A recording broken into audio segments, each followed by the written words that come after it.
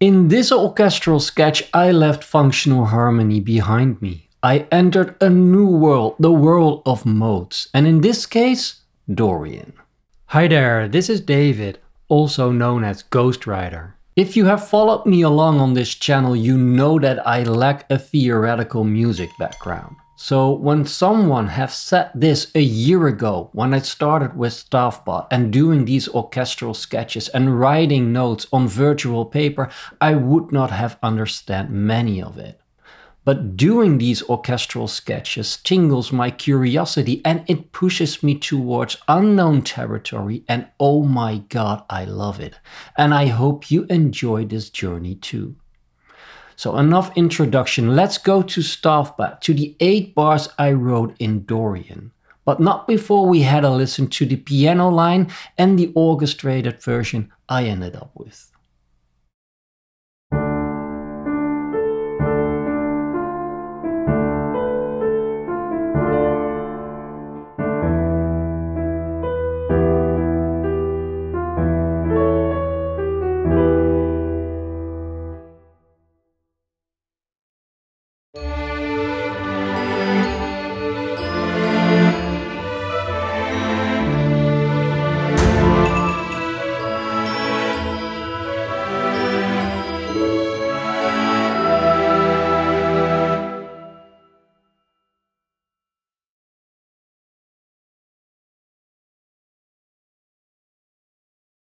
To keep it simple, for myself I wrote a simple melody line in D Dorian.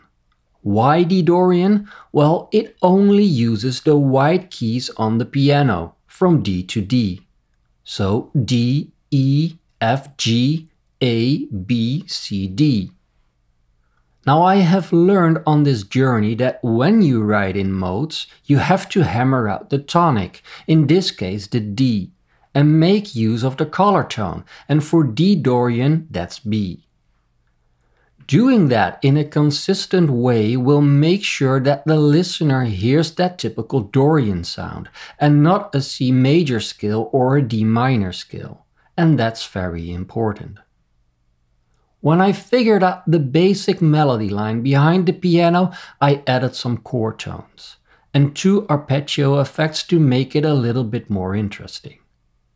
Then I repeated the whole thing in E Dorian, again hammering out the tonic, the E, and making use of the color tone, in this case C sharp. I realized that a lot of music theory lies underneath this simple explanation. I'm not going to elaborate on that in this video, but feel free to ask anything in the comments below. Let's continue with the next step.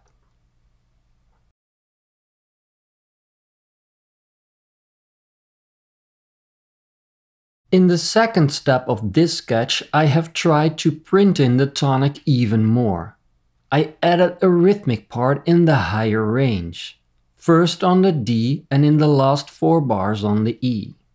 To be honest, I already had flutes in mind when I wrote this, but we will come to that in a second when we have a look at the orchestrated version. Another element I added are chords on the 3rd beat of the measure. This way I kept the maximum focus on the tonic on the 1st beat, and I strengthened it even more by giving the tonic some extra attention with the chords on the 3rd beat. Let's have a quick listen and continue with the last step of the piano sketch.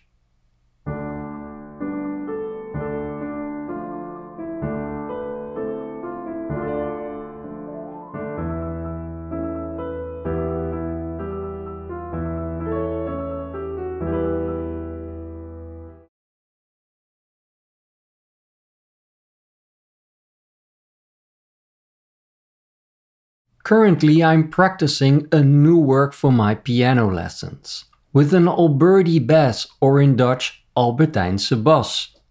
I never heard of that fellow until my piano teacher told me about him. I can imagine you haven't too, but his accompaniment is everywhere in music. What am I talking about? Well, the Alberti Bass is a kind of broken chord, or arpeggiated accompaniment, where the notes of the chord are presented in the order lowest, highest, middle, highest, just like I did here. We composers use that all the time, and we thank that to Mr. Alberti. And now you know. The other element I added is a simple motif, on the parts where the melody rests to grab your attention, or as a support when the melody continues. And that all completes this piano sketch. Let's have a listening and continue with the next step, which is about the orchestration.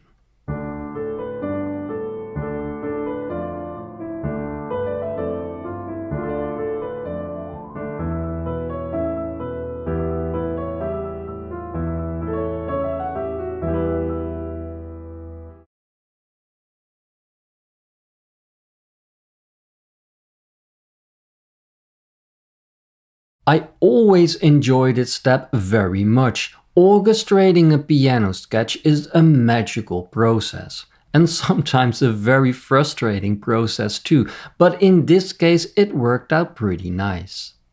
So what have I done? And let's start with the strings.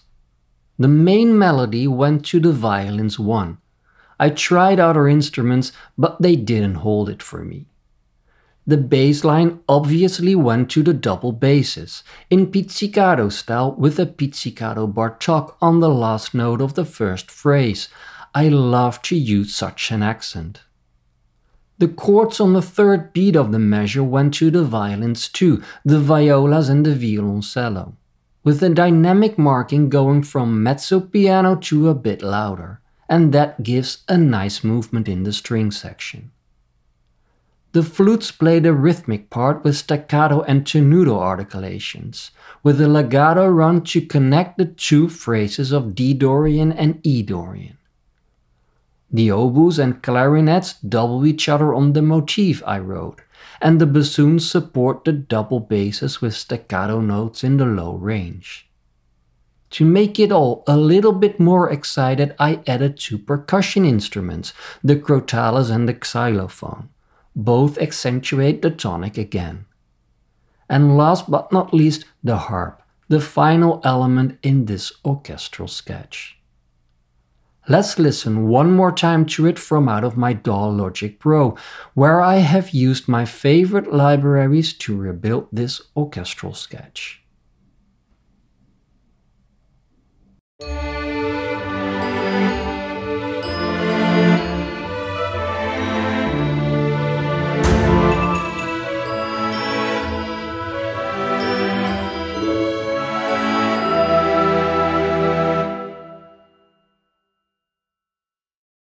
I hope you enjoyed this orchestral sketch in Dorian and all the others that I did before, and if you did, give me a thumbs up, subscribe to the channel if you haven't done already, and don't forget to ding that bell if you want to be notified when I upload a new orchestral sketch or a video about orchestration, creating realistic orchestral mockups, music production and other related topics. And hopefully I see you with the next one.